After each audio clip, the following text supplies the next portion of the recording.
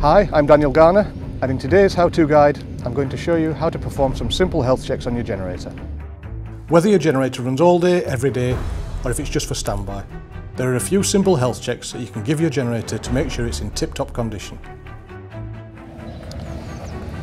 Today we're going to look at a JCB G66QS, but these checks will apply to any JCB generator. The first thing we're going to check is that the machine has enough air. This is important because the engine needs air for combustion and also for cooling. So take a look around the generator. When it's running, the generator will draw air in from this end, pass it over the alternator, over the engine and through the radiator to keep it cool, and then blow the hot air out at the opposite end. So have a look around the set and make sure that there is nothing that's going to interfere with this airflow. Pallets stacked on the roof and equipment leant up against the generator are a definite no-no. Ideally, there should be 1 metre of clear space around the generator to allow cool air in, and the top needs to be kept clear to allow the hot air to get out. While you are checking the cooling of your generator, it's a good idea to have a look at the level of the coolant in the system. The level tank on the side of the radiator easily shows if the coolant level is in a healthy range. As well as keeping the engine cool, airflow is important as the engine needs a certain amount of air for combustion.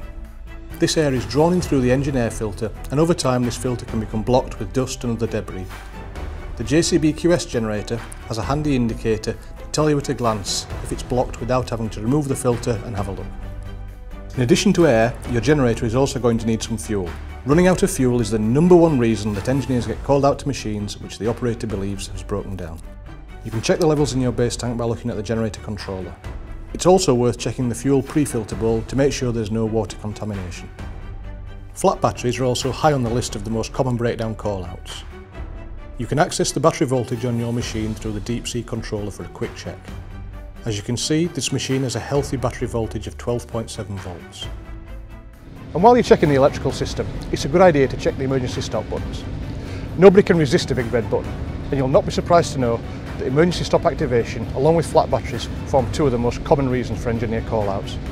Just give the buttons a quick twist to make sure they're not pushed in. The next thing to check is the engine oil level. The location of the dipstick will differ depending on the model you have, but all the dipsticks on the QS are clearly visible and the exact location is shown in your manual. With the engine cold, remove the dipstick, clean it off and reinsert it. Then check the oil level against the level indicators. The last thing to check might not be applicable to you. If your generator runs all the time, then you'll know how to start and stop it. However, if your generator is for standby use, then please check that the control panel is set to automatic start. If not, then when there is a power cut, you'll be running around outside with a torch trying to manually start your generator. If your generator is fitted with JCB LiveLink, then you can log onto the LiveLink portal at any time, day or night, to check the health and status of your generator. Please remember to refer to the operator's manual for further instruction. And stay safe. Remember, electricity can kill. If in doubt, contact your local JCB dealer or consult an electrician. Thanks for watching.